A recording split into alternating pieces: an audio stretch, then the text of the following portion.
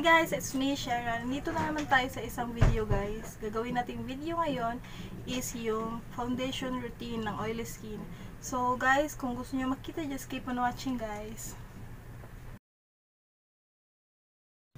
Let's start with the Rosewater Glow Mist ng Luxxe Organix guys. I-spray lang natin sa face natin, tapos papatuyuin muna natin.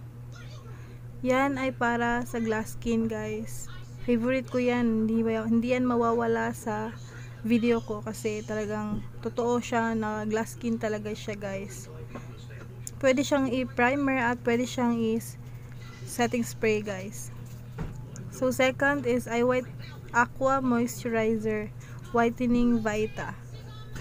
So dapat talaga well moisturized talaga yung face guys kapag magpa-foundation ka, para sa foundation na kumapit ng maigi sa mukha mo at para na rin maganda ang kalabasan ng iyong makeup guys.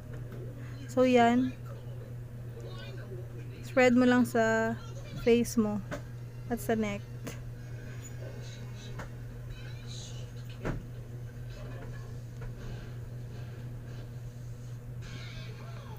So after guys, let's use the the Porefessional. Yan ay ang ating primer guys. Lalagay natin yan, i-focus natin sa maraming pores natin guys, yung nag-uumapaw na pores natin, para naman hindi makita.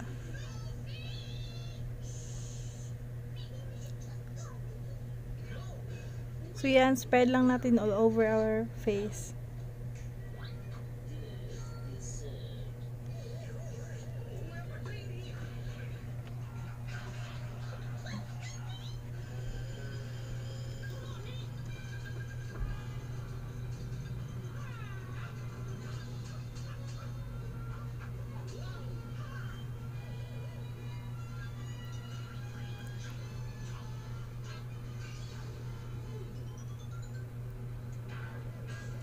At ang gagamitin natin na foundation guys is yung Fit Me Foundation ng Maybelline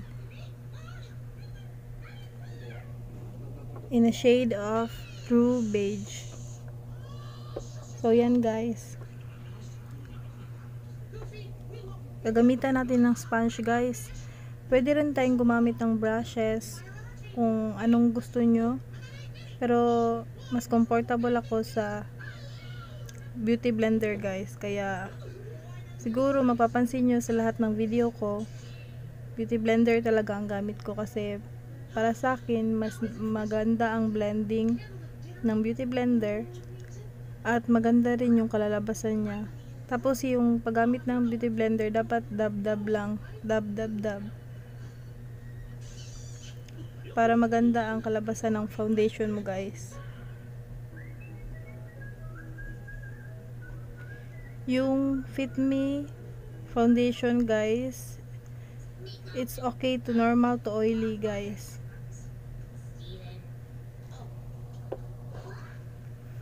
Yan, i-blend lang natin, blend ng blend, kasi blending skills is life guys.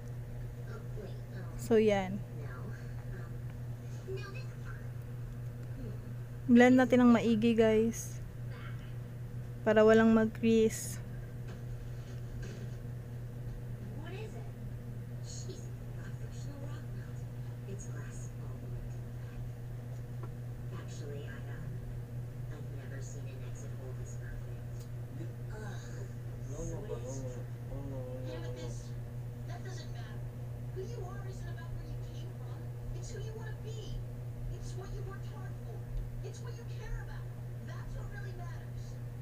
Lagyan natin pati neck natin guys, para naman hindi pangit na ang puti ng face mo tapos yung neck mo ang itim, di ba? So dapat pantay lang talaga guys.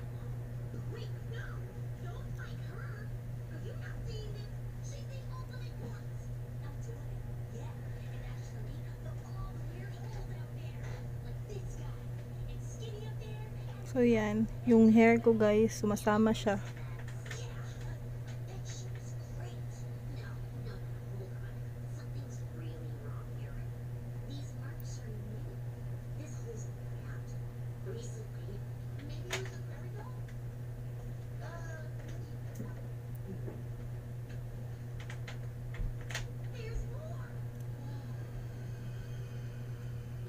So, okay naman ang foundation.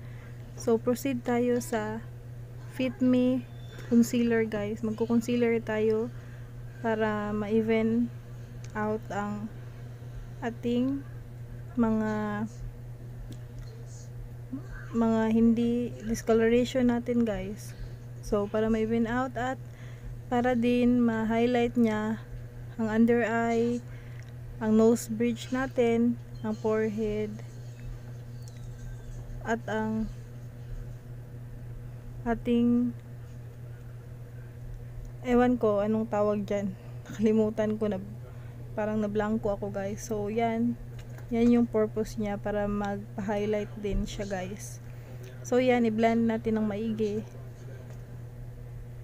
para hindi siya mag-crease, guys. Kasi dyan, usually dyan ako nag-oil up. So yan, blend. Yan lang talagang sekreto, guys. I-blend mo ng maigi ang foundation at ang concealer. So next is yung Nichido final powder, guys. Magbe-bake tayo, guys. Magbe-bake tayo, hindi yung bake na sa bakery, ha. Magbe-bake tayo sa face natin. Especially sa oily na part ng face ko, guys, kasi para naman hindi tayo mag-oil up agad.